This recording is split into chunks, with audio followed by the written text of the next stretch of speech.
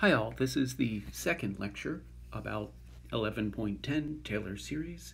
So I'm just going to quickly remind you that this is the formula for the Taylor series. F of x equals the sum of the kth derivative of f at a over k factorial times x minus a to the k. Here's what the first few terms look like. And under favorable circumstances, that series converges, when it converges, to f of x. That's the power of it. We went through a couple of examples of finding the Taylor series, or the Maclaurin series, and I'm going to scroll quickly through that and do some more interesting examples, or some different examples. So the first one is find the Maclaurin series for the function x times sine of x squared. So naturally, the way to start would be to start taking the derivatives of this, plugging in x equals 0, because it's a Maclaurin series, and find the pattern. Okay? That's a lot of work.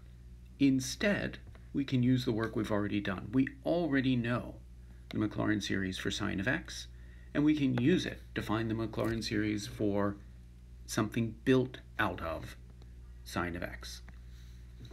So So in general, going forward, if you need to find the Taylor series of something built in some way out of standard functions, you can start with the Taylor series of the standard functions. So here's the Taylor series for sine of x. Remember, you only get odd powers of x. You divide by the power of x factorial, and then there's an alternating sign. So just like with any power series, you can replace x with any function of x to get a new power series. So sine of x squared's Taylor series is the sine of x Taylor series with x squared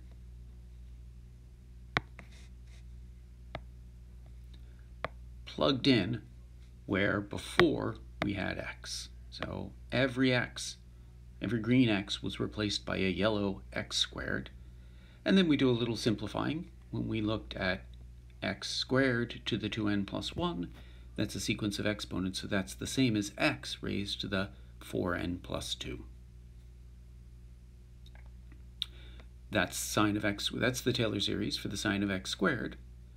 And we know that if you plug a function of x in for x, it will converge in the corresponding Taylor series. It will converge to whatever this converged to applied to x squared. So that is to say, because the Taylor series for sine x converges to sine x, the Taylor series for sine of x squared converges to sine of x squared by the same reasoning. If you multiply the Taylor series for sine of x squared by x,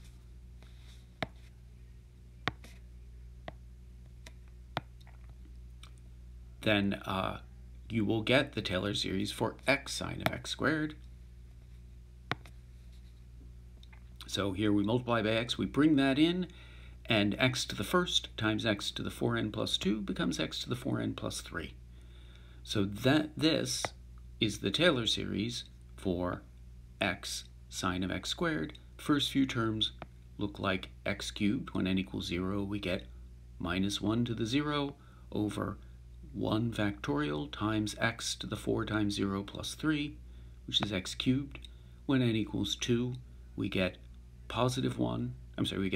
When n equals 1, we get negative 1 over 3 factorial, which is 6, times x to the 4 plus 3, which is 7, and so on. Okay, going forward, you want to use the standard series that we know to find series for what you want. So very rarely will you ever need to build a series from scratch. Here's the second kind of out of the ordinary problem. I have a function, and all I'm going to tell you is that the kth derivative of the function evaluated at 2 is equal to this number. Right? For each k, this is a different number, so it's a function of k. I want you to find its Taylor series at a equals 2 and find its radius of convergence. That's a typo. So here I didn't tell you a formula for the function, but notice I don't have to. If I told you a formula like x sine of x squared, the first thing you do would be to start taking derivatives of it and plugging in x equals 2. That's already been done for you. So you're basically you're given this problem with the first half, the hard half, already done.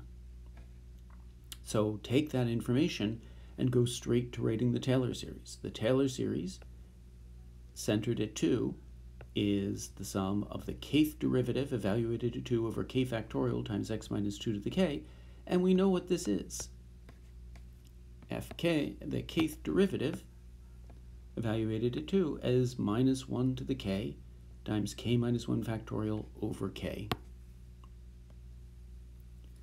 If we take that k and bring it down, and if we take k factorial and use our recursive formula for k factorial, it's k times k minus 1 factorial, then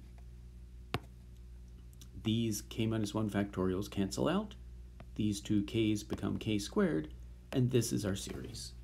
The sum of minus 1 to the k over k squared, x minus 2 to the k. I also asked you to find the radius of convergence. That's old hat. You do the ratio test. The limit as k goes to infinity, absolute values. On the bottom, we put the terms of the series, minus 1 to the k, x minus 2 to the k over k squared. On the top, we put the exact same expression with k replaced by k plus 1. Then we flip the denominator over so that k squared goes on top, the k plus 1 squared goes on the bottom. We group terms together, so k squared gets mapped with its little friend k plus 1 squared, x minus 2 to the k plus 1 goes with its buddy x minus 2 to the k, and we bring those absolute values in. Minus 1 to the k, an absolute value is 1 to the k, which is just 1. So these guys just went away. And the absolute values stick when they try to go inside x minus 2, because x could be positive, bigger or less than 2. So this first term simplifies to absolute value of x minus 2. And the second term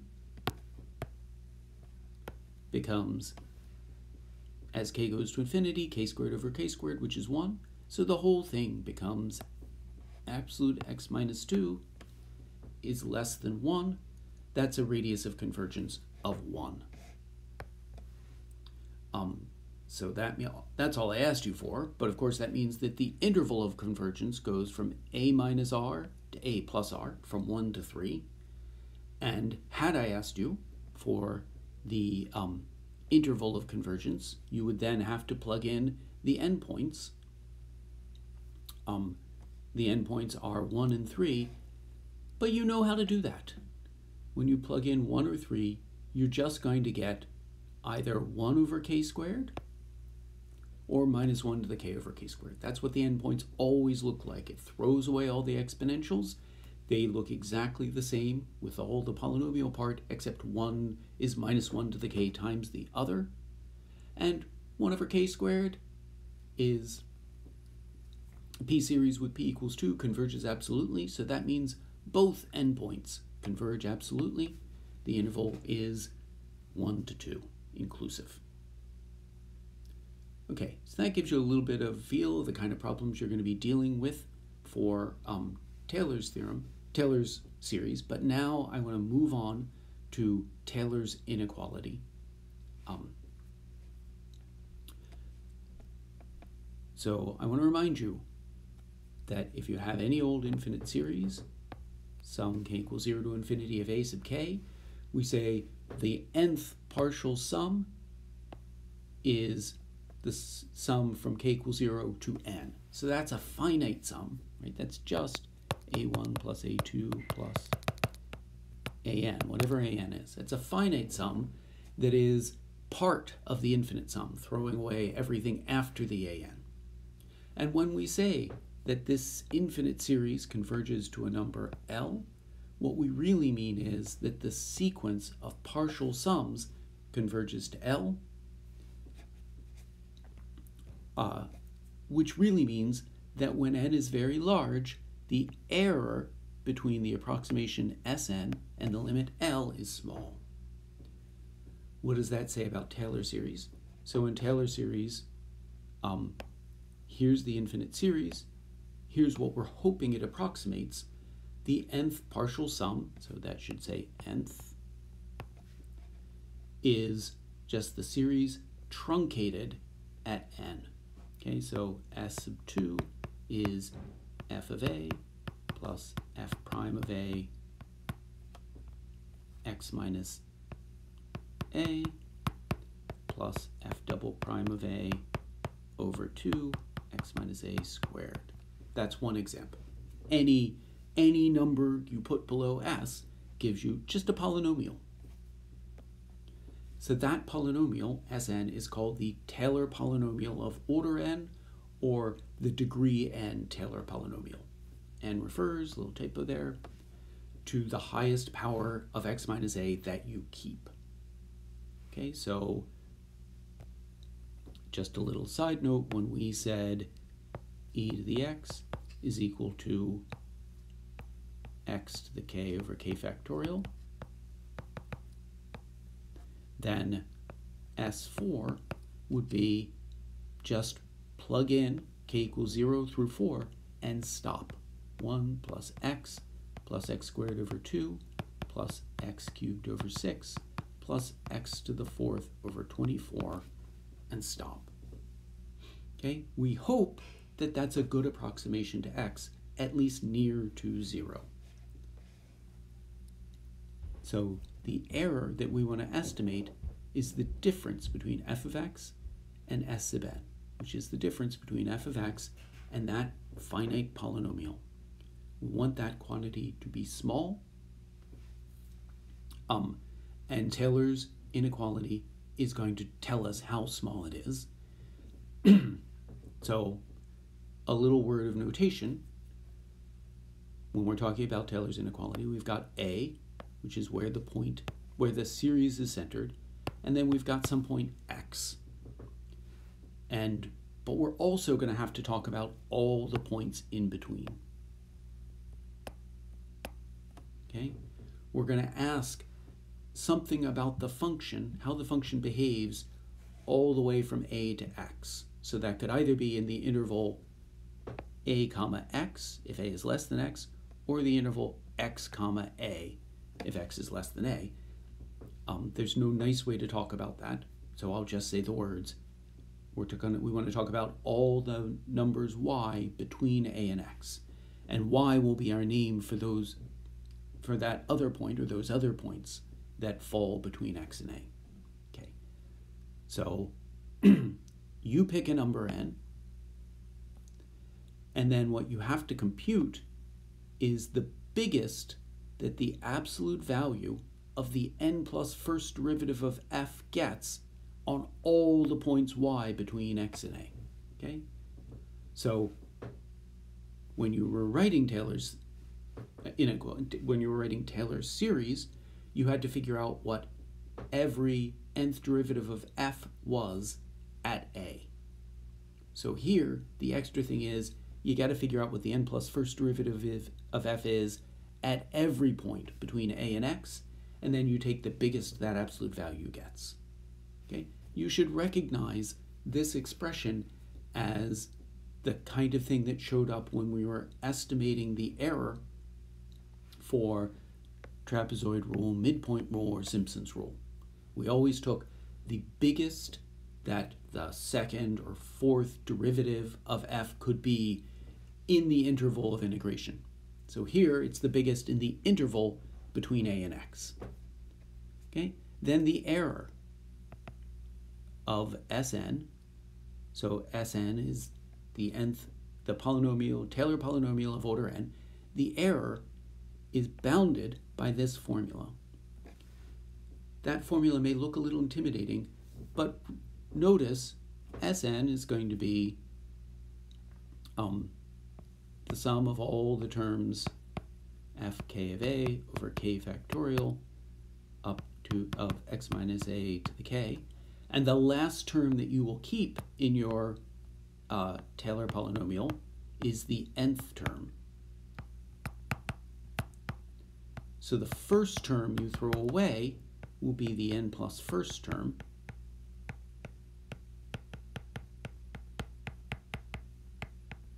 Sorry, this was n. That was very confusing. Not the kind of mistake I'm used to making.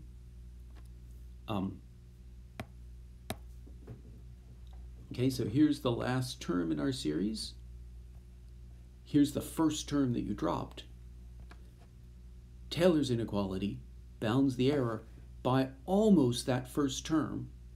So the only cost is, instead of the first term, you replace the n plus first derivative at a with m, which is the biggest the n plus first derivative can be between a and x. Okay, so it's very close to being the next term, or the absolute value of the next term.